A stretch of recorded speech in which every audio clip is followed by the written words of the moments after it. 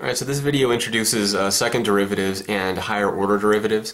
So what happens if we take the derivative of the derivative? Well, then we get what's called the second derivative. Alright, so you have a function, you take its derivative, then you pretty much just get what's called the first derivative, or sometimes just the derivative. Then if you take the derivative again, that's how you get the second derivative. What if you take the derivative a third time? Well, then you get the third derivative, and so on and so on. So you can keep doing that as long as the derivatives exist. And how do we know when the derivatives exist? Well, that's a topic in a later video, so let's not worry about that for now. But for now, let's just talk about some notation here. Alright, so let's say we have a function y equals f of x. Let's talk about the notation for the second derivative. So we know for the first derivative it's just f primed of x, right? Well, for the second derivative we just tack on another primed. So this is f double primed of x. It's read f double primed of x. This is the same thing as saying f double primed without the x. Or you could say y double primed or y double primed of x, and so on and so forth. And the other type of notation here, if we want to use the dy dx kind of notation, that would be, for the second derivative, it would be d2y dx squared, right? d2y dx squared. Or you could say d2f dx squared. Alright, so make sure that you don't say this with the word over. So this isn't d2y over dx squared, it's just d2y dx squared. Also, it's not d squared y, it's just d2y. So if you say stuff like d squared y over dx squared, people will know what you mean, but they'll probably judge you, so make sure not to do that. But it's just d2y dx squared and d2f dx squared. That's for the second derivative. What about the third derivative? Well, this will come as no surprise, but for the third derivative, f triple primed of x equals f triple primed, which is the same thing as y triple primed, or you could say y triple primed of x. And then this is the same thing as d3y dx cubed, or you could say something like d3f dx cubed, right? So this is the third derivative of y with respect to x, or the third derivative of f with respect to x. Okay, so that's for third derivative. So for the fourth derivative, things do get a little bit different. Well, first of all, some people do use 4 primes like this, but then it gets a little excessive. So what you could start to do, and usually people start doing this at 4, some of them sometimes at 5, but it's good to start this at 4. Put f, and then in the exponent put a 4, but put parentheses around it. Okay, so this means the fourth derivative of x. So make sure you have these parentheses because that indicates that it's actually derivative and not like a raised to the fourth power. Okay, so this would be the fourth derivative of x, and of course you could say this or this. So fourth derivative of f with respect to x, fourth derivative of f, fourth derivative of y, and of course you could do this too.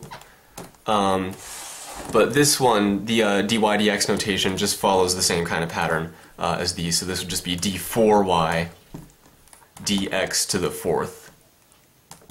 Or you could say d4f dx to the fourth. Alright. And the same kind of pattern would continue. So if you wanted to take the 16th derivative of f, then that would be f, and then in parentheses 16 up here, and then x, and so on. Alright, so it would just keep following the same kind of pattern.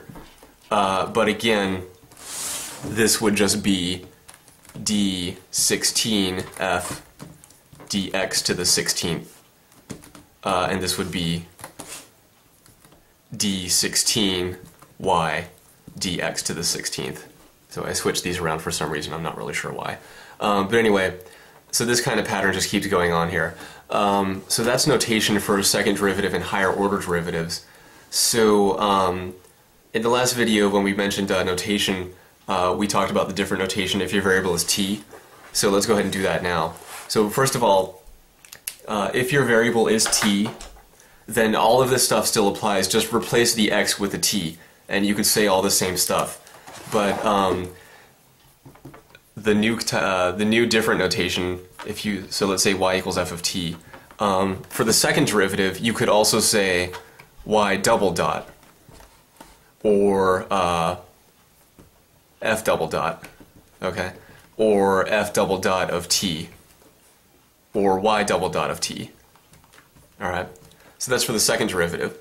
What if you want to mention the third derivative? Well, I'll just tack on another dot. So this would be y triple dot, or f triple dot, or f triple dot of t, or y triple dot of t. Okay.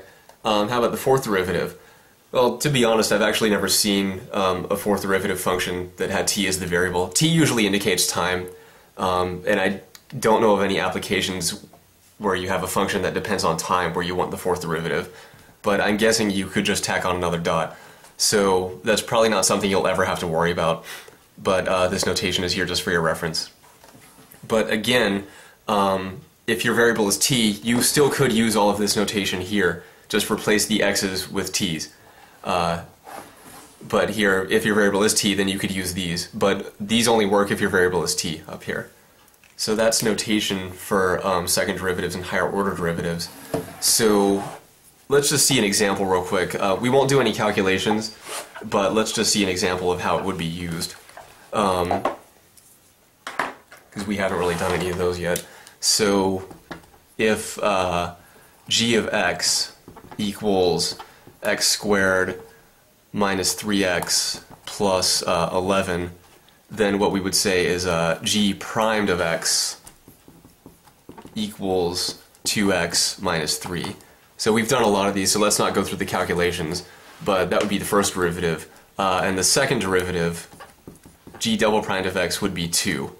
All right? And the third derivative, g triple primed of x, would be 0. Right? And all the derivatives after that would also be 0. So there are some shortcuts for these derivatives here, and that's actually a topic in a later video. But for now, let's not worry about these calculations. But I just want to show you an example of, with an actual function of how these would be used. So if g of x is x squared minus 3x plus 11, then the first derivative is 2x minus 3, second derivative is 2, third derivative is 0, and so on and so forth. So that's notation and a small example for second derivatives and higher order derivatives.